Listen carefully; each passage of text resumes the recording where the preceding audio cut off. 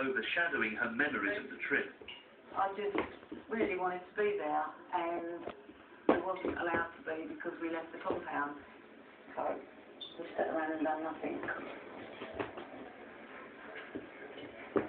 But then you did make that decision yourself to leave the compound, and therefore you knew that you wouldn't be able to come back We in. did, but we was also told that by your parents that when you first come here, you wanted to leave. But we stuck it. But you didn't have any choice, Emily. You were here with your mum, who was here to stay.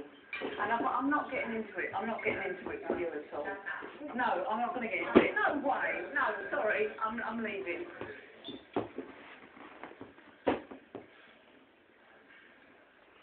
I didn't mean to call her. I really didn't mean to call her. But you got very nasty. I came over to speak to you before we left. And you said, oh, I wouldn't go there if I was you. And I wasn't about to argue. I just walked away from you. I